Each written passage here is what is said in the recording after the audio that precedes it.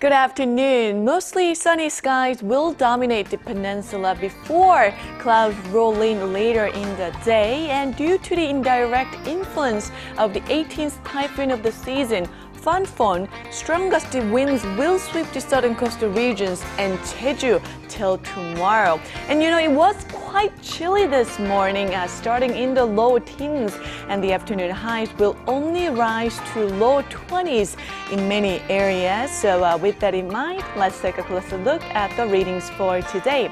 Now, the daytime high in the capital will be only at 21, while Daegu and Gwangju will make it to 22 and 23 respectively, and Busan will top out at 22 this afternoon.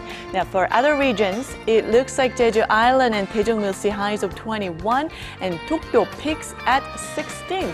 Now, the weather outlook for the rest of the week is looking calm and cool. Lows will be on the chilly side in the low teens, while highs will be hovering in the low to mid 20s. Well, that's all for Korea, and here's international weather for viewers around the world.